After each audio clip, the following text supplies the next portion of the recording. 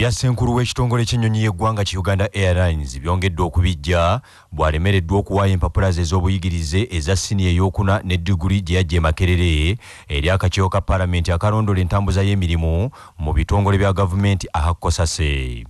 Jennifer Bamturaki asasulwa omusaala omusava ddala gwa bukadde 47 buli mwezi abuulidde akakiiko kano nti yatikkirwa mu 1994 gy'emyaka 27 okuva olwo.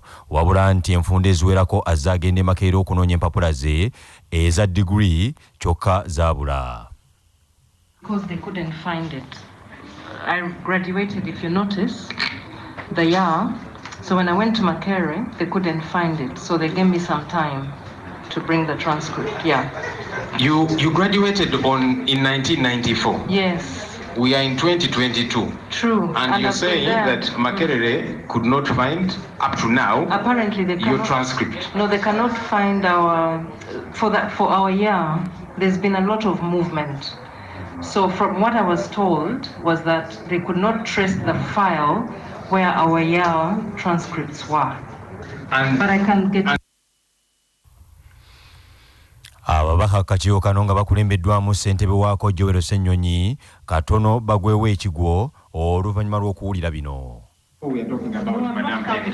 No, I'm not. And I've been there a few times and they are still searching. So since 1994 we are in 2022.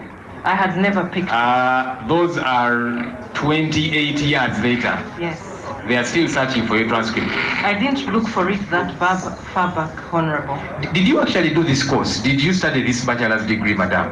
Maybe you should. You are on oath?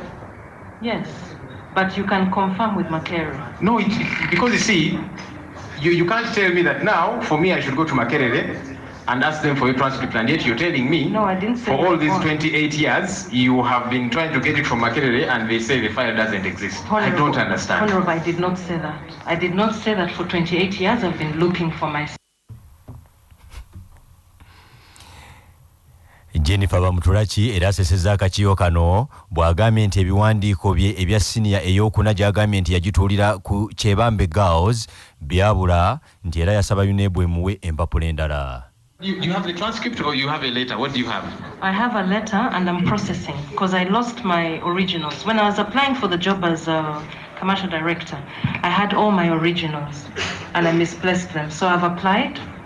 I did a police report and I've used that police report to get a fresh one. You see, Madam Jennifer, truthfulness is important. You know, in one breath, I asked you for the transcript of UCE. You said you're going to bring it tomorrow. When I probe some more, you say I have a letter. So what do you have? You see, you're putting us in a very difficult position. We are struggling to believe anything you're telling us. You can't keep saying one thing and then change your statements and then, you know.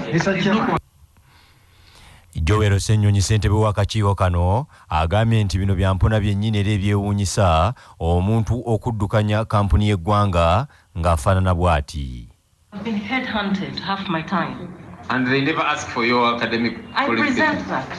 And the HR department verifies. These are lucky citizens.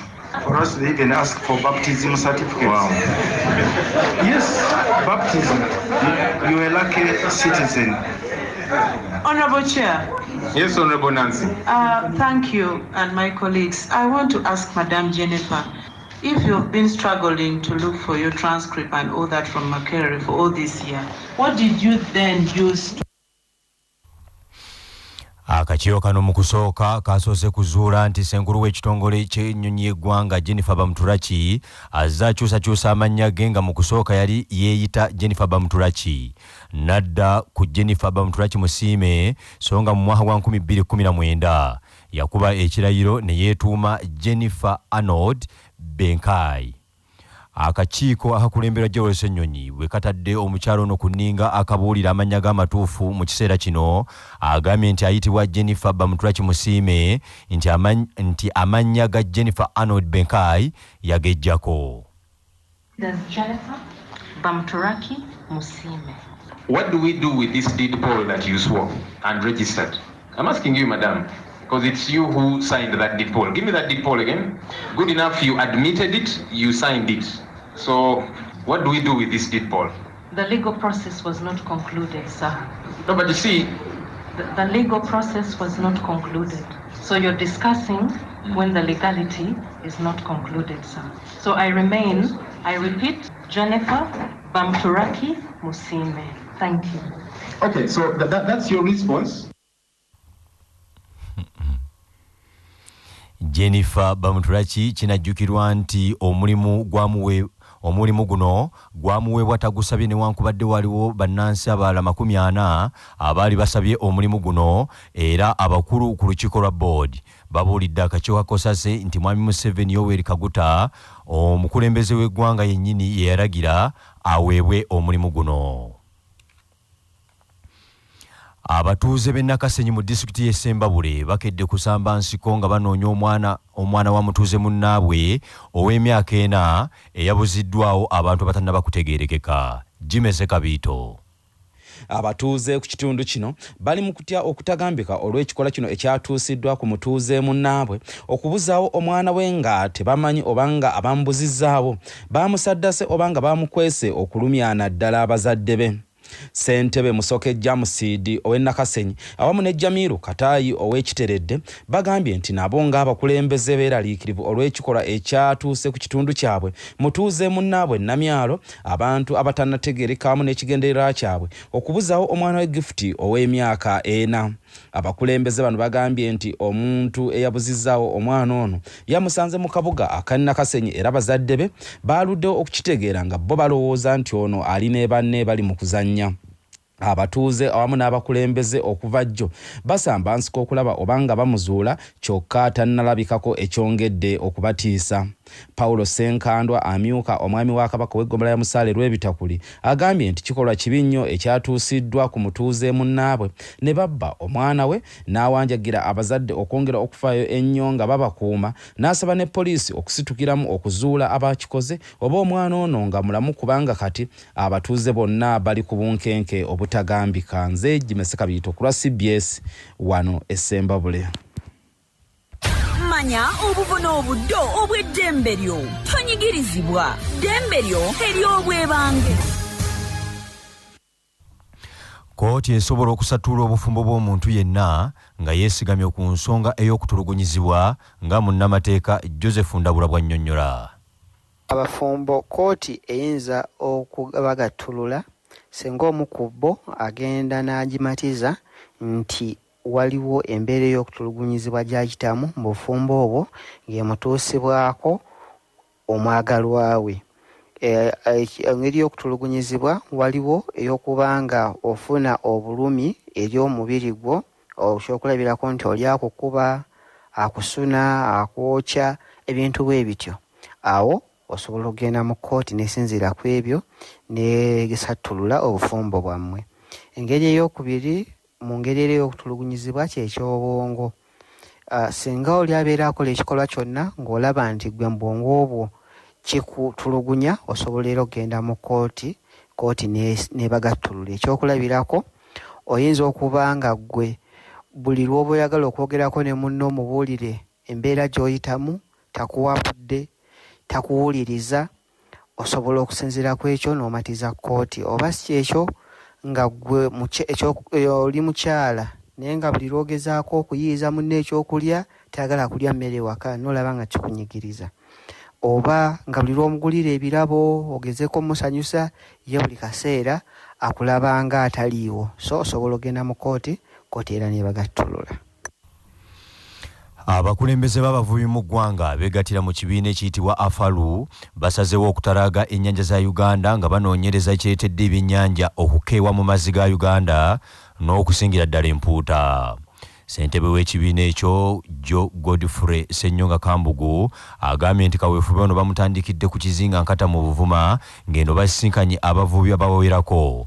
Era abavubi bagambye nti gye buvuddeko ebyennyanja bwe byafuuka eby'omwero, kampuni ezibisuubula zeeyiwa mu nnyanja mu bungi olwo ennyanja n'ekalira ekyayita ne kampuni ezimu okuggalawo. Ebyennyanja ebiyitibwa empuuta bibuze nnyo mu nnyanja zonna mu Uganda. Factory ezibadde ziweze 13 kati zifuuse factory kumpi 5 ate nazo ebyennyanja tebizifuna nga bwe beetaaga. Amaato g'abavubi mangi, amaato gonna gatudde, obwavu bungi nnyo mu bizinga olw'okugula ebyennyanja eby'empoota. Waliwo enforcement ya FPU, amagye gatuyamba gakwasa envuba embi, naye era nago weegali, naye ebyennyanja era bibuze. Kati nga ffe ng'abakulembeze b'abavubi tutongozza waleero luno enkata tutongozza kaweefube w'okunoonya amagezi w'okufuna ebirowoozo by'abavubi ku nsonga eno ebbula y'ebyennyanja.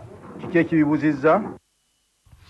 Abavubi abalala beemulugunya ku maato agasusse obungi ku nnyanja era bavumiridde nnyo bannaabwe abalwanisa amagye agateekebwa ku nnyanja okumalawo envuba embi.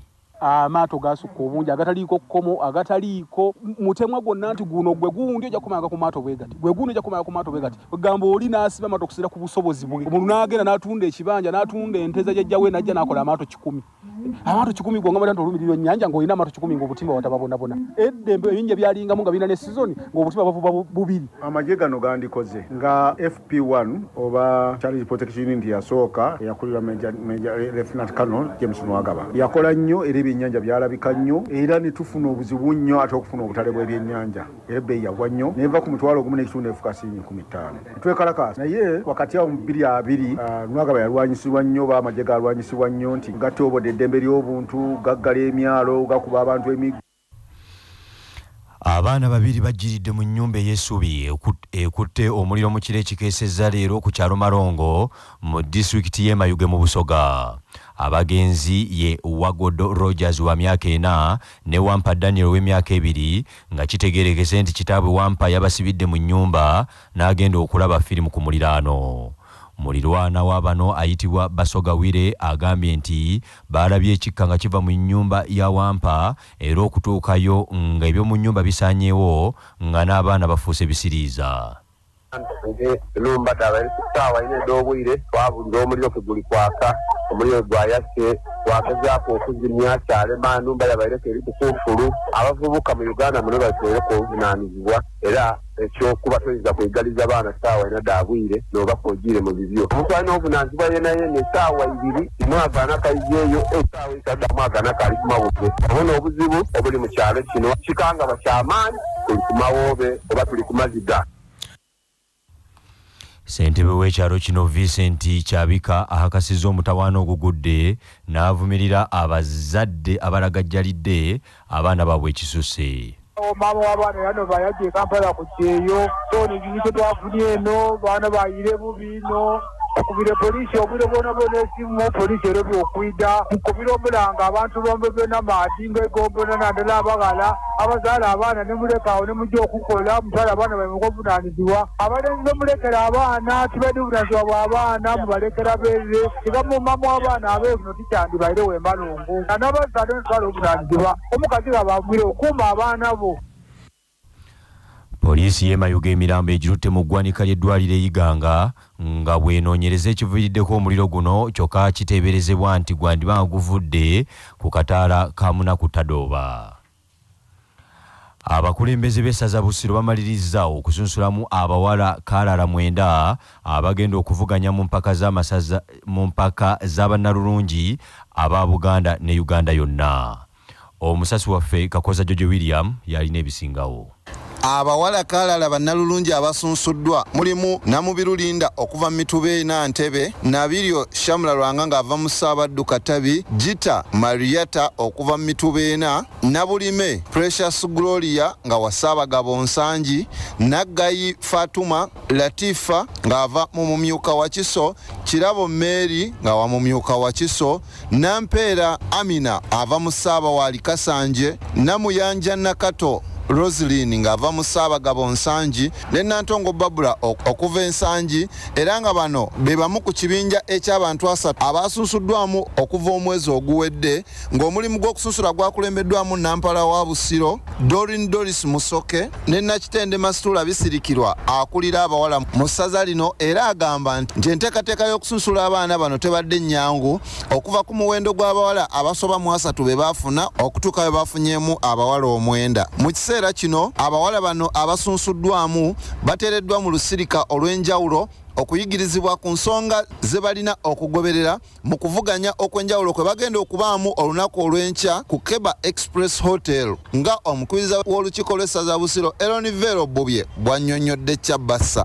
Nze Elonivero Bubye nga nze mukubiriza ow'olukiiko lw'essaza lya Busiro. Abaana abawala bano be baana basebwana bagenda okuwaayo okuvuganya n'abapookino bamugerere bakanga awo bonna abo tubeere nga tufunamu nalulungi wa Busiro era tubeere nga tufunamu nalulungi wa Buganda nasinga mu masaza gonna ate bw'anabeera ow'o Buganda bannange atuleetera okulambula abalambuzi bajja kujja bamulabe kyenva nkubiriza nti ku Lwokutaano okutandika n'essaawa 11 tujje ku Keba Hotel ku luguudo lw'Entebbe n'ab'amasaza amalala mujje mulabe ku kino. Ku CBS FM ey'obujjajja nze Julia Mukakooza Entebbe. Amawulire g'ebyemizannyo mu mawulire gaffe agakyabasa fama gakutuusibwako modernity amajani agalimu eddekende omuli agakisubi tangawizi ne vanira wanywedde kacayi ka modernity akawoomu gasange mu maduuka ne supamaketi zonna. Modernity your best choice nga bali wamu ne pikipiki TVS HLX 6125 kati nno gyeyune okuva mu Yuvraj Ebanda. Ekibiina ekiddukanya omuzannyo gw'emmotoka z'empaka ne pikipiki mu Uganda ekya FMU kikakasizza ensi 10 ezigenda okwetaba mu mpaka za Africa eza pikipiki eza Africa Motocross of Africa Nations ezigenda okubeera wano mu Uganda. Empaka zino z'empaka za ddigi ezisinga okuba ennene ku ssemazinga wa Africa era zigenda kubeerawo okuva enkya ennaku z'omwezi nga 19 okutuuka ennaku z'omwezi 21 omwezi guno eggaluga. Ensi ezigenda okuzeetabamu kuliko abategesi aba Uganda, Tanzania, Burundi, Kenya, South Africa, Zambia, Zimbabwe, DR Congo, Morocco ne Botswana. Omugatta abavuzi 140 be basuubirwa okuzeetabamu era empaka zino zibadde tezitegekebwa okumala emyaka 2 egiyise olwa COVID-19 era South Africa yasembayo okuziwangula mu 2019. Uganda mu mpaka zino egenda kukiikirwa abavuzi 45 era abamu ku bagenda okuvuga ye Arthur Brick Jr., Alistair Arthur Brick, Miguel Katende, John Semakula, Shamira Katete, Shukura Katete, Sharifa Katete n'abalala. Bannaffe amawulire ag'essaawa eno kangamalirize mu bufunze.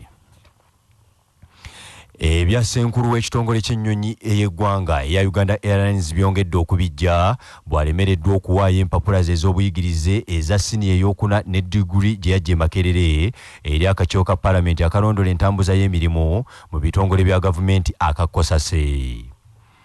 Abatuuze b'e Nakasenyi mu disitulikiti y'e Sembabule bakedde kusamba nsiko nga banoonya omwana wa mutuuze munnaabwe w'emyaka 4 eyabuziddwawo abantu abatannaba kutegeerekeka.